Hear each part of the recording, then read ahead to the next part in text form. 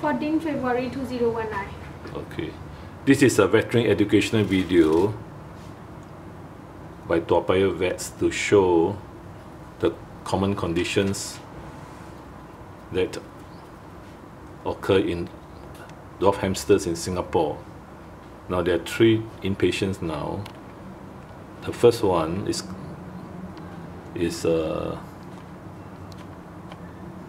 owned by one owner, and hamster number 2 and 3 are actually from one owner. Okay, so there are 2 owners and 3 hamsters. So we shall start with this one first. We will take out the hamster on the board.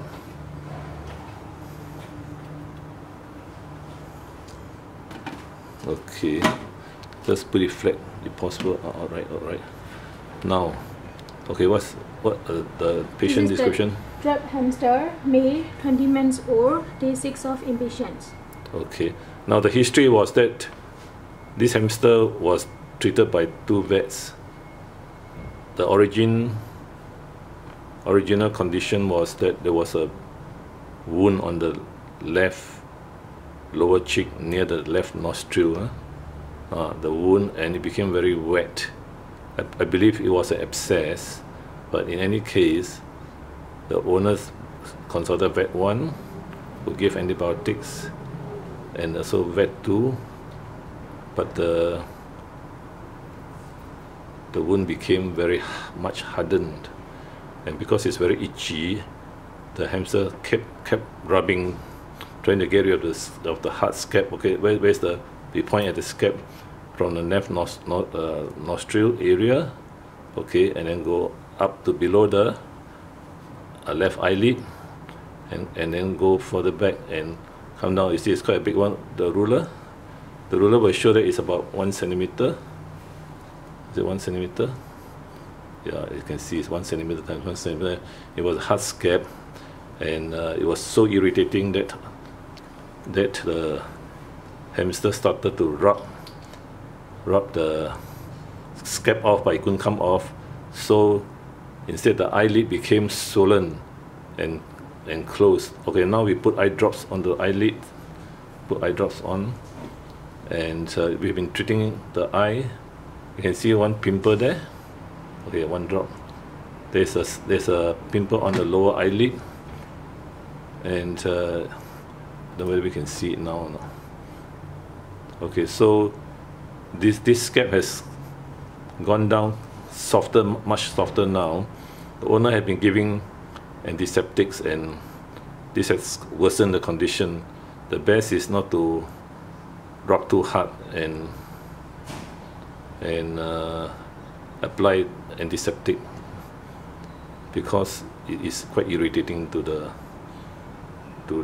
hamster. What do we use? We use water to clean. Warm clean water, and of course we gave bacterial antibiotics and prednisolone, which was prescribed by the 2nd vet. And now you can see, now this is day 6.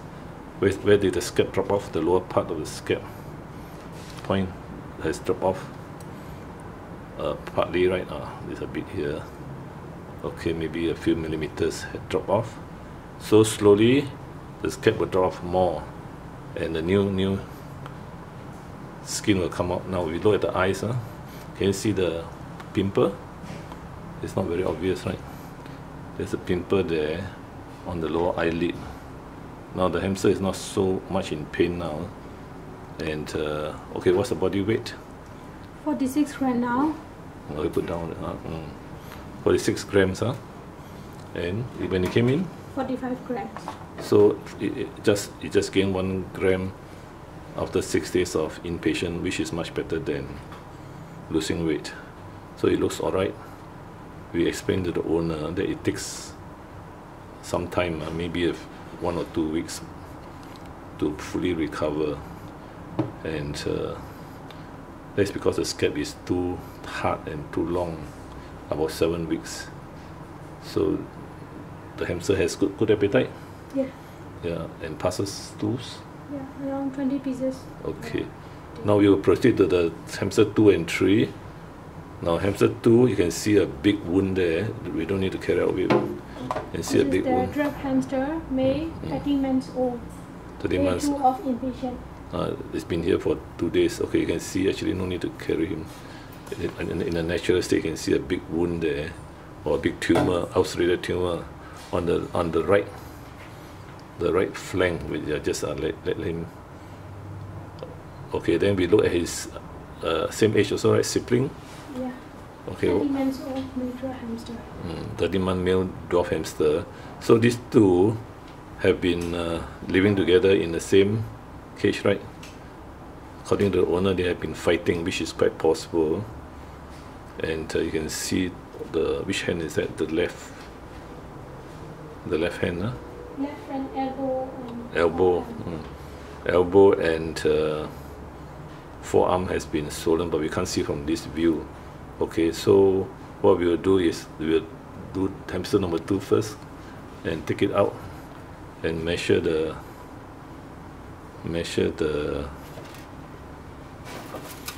lump. I suspect it was a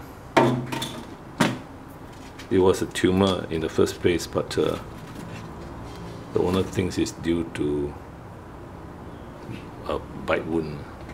Now, as you can see, these tumors are quite common, subcutaneous tumors, and it feels very hard actually. Let's put the ruler there and just measure roughly. Should be 1 centimeter or so, or less. How many? About 1 centimeter across. Yeah. Okay, take the forceps to show the. Is it hard? Is it hard? Is it hard?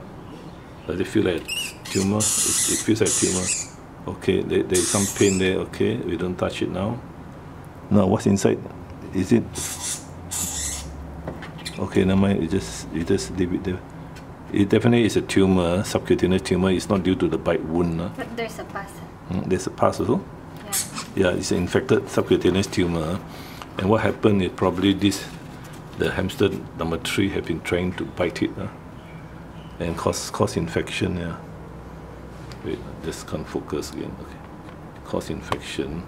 So Dr. Daniel will wait 2 days, giving antibiotics and anti-inflammatory before operating to remove this tumor. And there's no other solution. Antibiotics will not just get rid of the swelling. It's more a tumor. At about 1 year plus, hamsters do develop skin tumors, and this definitely is a tumor, but an ulcerated, infected tumor. So there's pus inside, and this is due to the other sibling hamster biting it daily or frequently.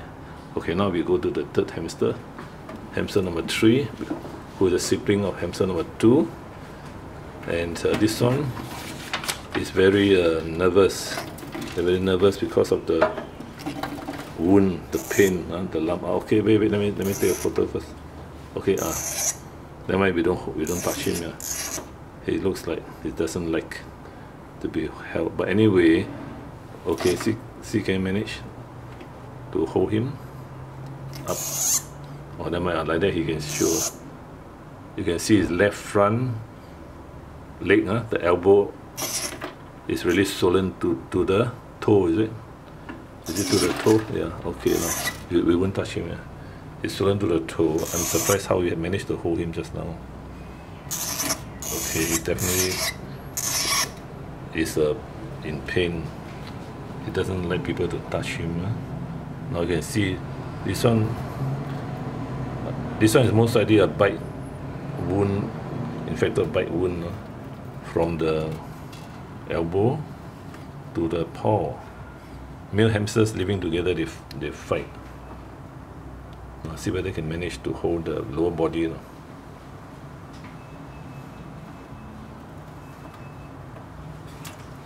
Okay, this is also day 2 of antibiotics. Never mind. Okay, we leave it. Okay. It will turn upside down, right? It will turn upside down. Just wear the cotton gloves. Okay. Now these two hamsters are male. The other one is also a male. Yeah, male. Now the owner is against amputation because that means the loss of the leg. You just put down here and examine, weight, measure. Now you can see that it's really a big swollen left front leg. From where to where? From elbow. Put to the side view. Put on the lateral view. Turn from where to where? Let me see. Is it from the elbow? Elbow, right? Yeah, elbows down to where? Down to the toe, right? Yeah, it's really bad. This one, I would say this is not a tumor. It's probably a infected, abscessed leg due to fighting and biting. This one is affected, the condition, the bacteria went into the joints, especially the elbow joints, and that's why there's a big swelling. Is the toe gone? The nails are not there? They have. The nails are there? Okay. So this one, if the owner doesn't like amputation, then we will wait and see. And you see the lower body is all wet, and really this hamster is in a bad condition due to the urine being or is it, why is it so wet? Urine or saliva licking himself, self-licking, and this is quite common because he's trying to relieve his itch. You can see the wound, there seems to be a bite wound there, the bruises. The other leg is okay. The other leg looks a bit wet also. Is it swollen? No. The back legs? No, the back legs okay. Yeah, only his belly, his sense gland may be infected. Some bleeding there. So we try not to amputate any legs because unless it's necessary or gangrenous. The teeth looks overgrown. Is it overgrown? Open the mouth. Put your forceps. Check the teeth. The forceps. Open the mouth a bit. You check the teeth. Is it overgrown? No. It looks okay. That means his appetite is good. You can really see the swollen, okay, forearm and elbow, up to the elbow, from the paw, from the digits. Okay, put down. So, which one? Yeah. See the measurement? It's probably 1.5, 1 centimeter again, but the length will be 1.5. Up to the elbow, or nearly 1.5. Okay, and put down already. So in conclusion is hamster number 1. Shine the light. Hamster number 1 we will treat by conservative treatment. That means no surgery. The scab will drop off in time, but you need the time. Number 2, most likely you will need surgery. Otherwise, this is most likely a tumor rather than abscessed or a pure abscess. And number 3 is most likely a surgical amputation needed, but it's up to the owner. So number 2, let's see the lower body. Is it clean? Is it dry? And let's see take this up. He's also quite worried. No? Wait. Let's see. Normally must check the lower body because that tells us a lot about the hamster. You see, the sibling's lower body is alright, it's clean, you see? It's dry, he can groom himself. And there's no ventral dermatitis compared to the other fellow. Okay, let's compare the hamster number 1. Which you check the lower body again. And you will see that definitely, come put here. The lower body should be dry, and if it's dry, then you see the fur is there. It's very, it grooms himself. It's very dry. Check the mouth again. Then check the teeth. I expect the teeth to be okay. Should be not overgrown. Is it overgrown? No. Check and see. Open both sides, up and down. I will just focus on it. We have a chance to look at the teeth actually. Normal teeth, the wear, they manage. He may not be happy because of the scab. But it looks quite short, the lower tooth. I want to see the lower tooth. Or is it there or not? Is there? Yeah. Oh, this is the normal length. Yeah. Okay, let's see number 2, hamster number 2. Compare the teeth. Let's put down first. So just close. We'll close the video with this. Checking the teeth.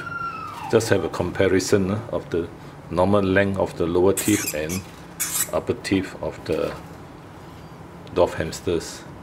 Now, if they eat normally, the teeth will wear properly. I can see. Okay, I'm not so happy, but you can see the lower teeth should be longer than the upper teeth. Upper front teeth. Is it very long? Well, let me see. It looks not too long also. But the other one, number 3, seems to be longer. Is it? This is the normal length. So when you do the tooth clipping, don't clip too short if possible. Yeah. Okay, thanks. Okay, we finished already. I'll just conclude everything. So in conclusion, of the 3 inpatient dwarf hamsters, number 1 is a facial wound or abscess earlier on 7 weeks ago, which was not